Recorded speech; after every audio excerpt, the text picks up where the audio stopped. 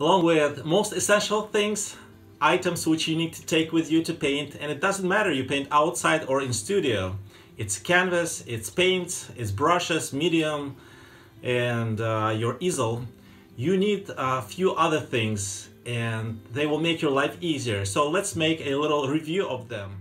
Very important thing when you paint outdoors is something you can wipe your brushes with. Paper towel like Bounty works great, or you can use some fabric or clothes which you don't need anymore, like old t-shirts. Also, you'll need a bag where you will dispose your used paper towels, and it could be a regular plastic bag as well. Just don't throw it away into regular garbage bins. First of all, it can cause fire, so keep your bags open, so it should be some aeration. And the second thing is that it's best to dispose in special paint disposal in your transfer station. Next thing is a container for your paints. It could be of different size. I use this one and a little bigger one, which I bought in Jerry's Artorama. Of course, painting outdoor is not a simple process, and many instructors recommend to use sketchbook. It could be a very helpful tool, and to sketchbook you also probably need to add a pencil, and maybe on some occasions you need eraser too.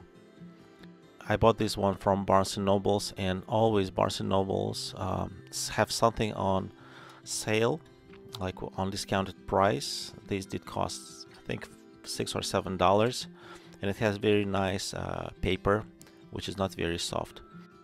Also for painting, it could be useful tool to use a viewfinder, and it also has a cheat sheet on sides of values and complementary colors. Viewfinder can be made of plastic. This one is made of paper, so it's not necessary, but quite useful tool. To protect your brushes, brush holder, something like this or bigger, again they come in different modifications, may work well for you. I like this one, it's quite compact. It can fit up to 12 items, including my palette knife. We talked about medium, but how you will use it. So you need something like a palette cup, and it could be with a lid on top of it, which often get stuck and it's hard to open. There are other types of it. Without lid, it could be double palette cups, and that's in fact my favorite. With no lids, double one. Makes palette cup unique compared to a regular cup, which you can use also. That it has a special clip which you can use to attach it to your palette, so you can pick up your palette, keep it in your hand, or when it's windy, when you have to move it, it's not gonna fall. This metal jar is called brush washer. We fill it up with solvent like odorless mineral spirit, Gamsol for instance, or turbinoid odorless. I also like another solution which works perfectly well for me, which called natural terpenoid green label. Even though this solution is based on natural oil, it's still recommended that you use gloves when you clean your brushes, and of course when you paint as well.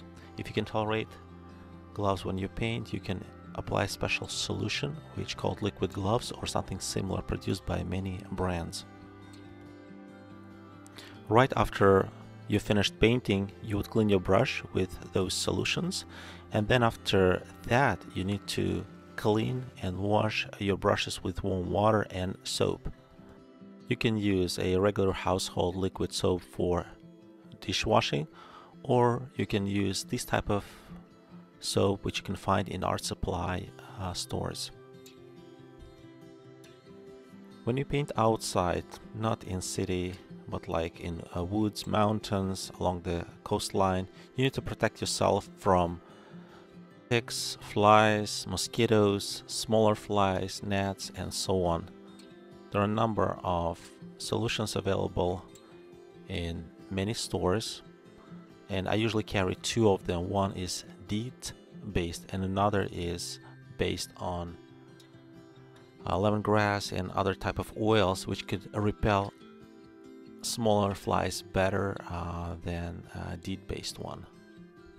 So I recommend to use UV screen, especially if you paint somewhere next to water, because reflections from water also bring UV light on your face, even if you have a good visor and a good umbrella. Umbrella is needed to keep yourself in shadow and also to keep your canvas and your palette not in direct light. Otherwise your painting will be too dark when you bring it home. Foldable chair could be a big help as well after you got tired. If you went to a place which is gorgeous and you want to spend whole day there, you can easily spend 3, 4, 5, 6 hours on that spot doing 2-3 studies. So foldable chair is good when you're especially working on smaller pieces. So after a review of all essential and additional accessories which artists need to paint outdoors, we're asking you, if you notice that something is missing in this list and you would like to give a suggestion. Market always brings some new stuff and it could be quite useful. Please contact us. You can contact us through contact form on website myartretreat.com, or you can just email us to email address info@myartretreat.com, and we'll be glad to answer your question or suggestion. And at the end, of course, let's get ready and then let's paint together.